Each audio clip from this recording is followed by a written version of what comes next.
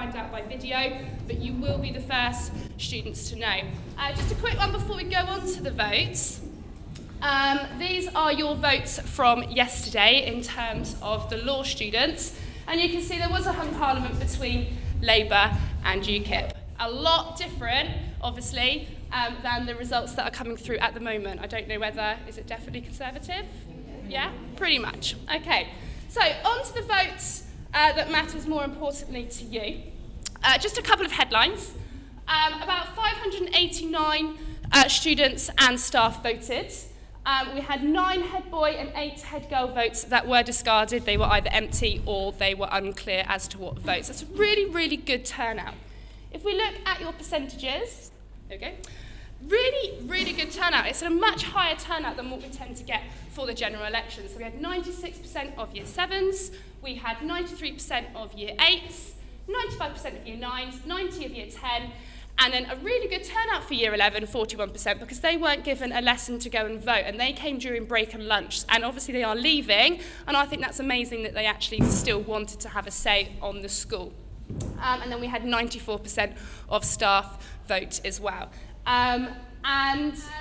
Generally, on average, a general election is about 76%. So we are beating that as a school, and you are getting a lot more involved than probably the rest of the UK do. And I hope that when you are old enough, when you're 18, to vote, that you still will keep up with those percentages, because every vote matters, and every decision that these MPs make, it's important that you support a party and that you get your say.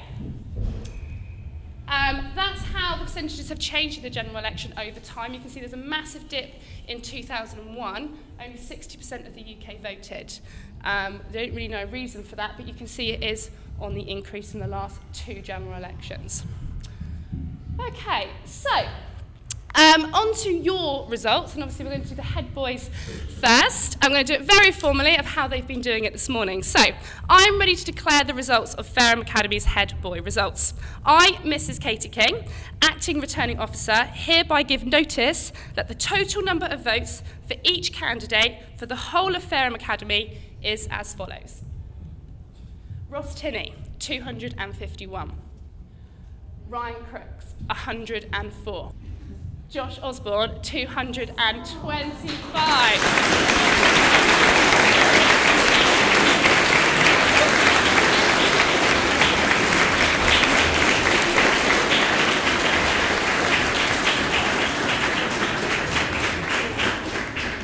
So I declare that Ross Tinney has been duly elected as head boy for Fareham Academy. Well done.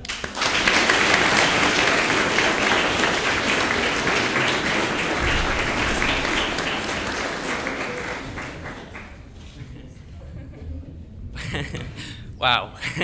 I'd like to thank the returning officer, Mrs. King, for all the hard work she's done, and I'd like to thank all the other candidates. They were really good. They were deserving as well. I look forward to representing you for next year.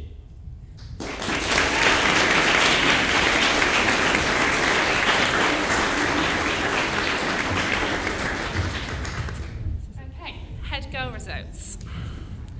So, I am ready to declare that the results for Fareham Academy's head girl results. I, Mrs. Katie King, acting returning officer, hereby give notice that the total number of votes for each candidate for the whole of Fareham Academy is as follows.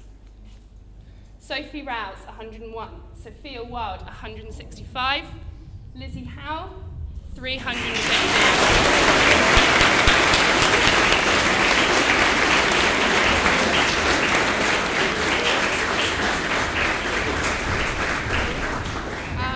Thanks, I guess. I'd also like to say a massive thank you to Ms. King, returning officer, and for you guys for voting.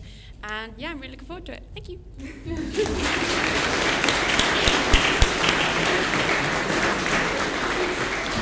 Okay, so hopefully year 8, this will be you in a couple of years, and hopefully it's inspired you to push yourselves a little bit, because I can imagine these guys would never have thought they would have done it a couple of years ago.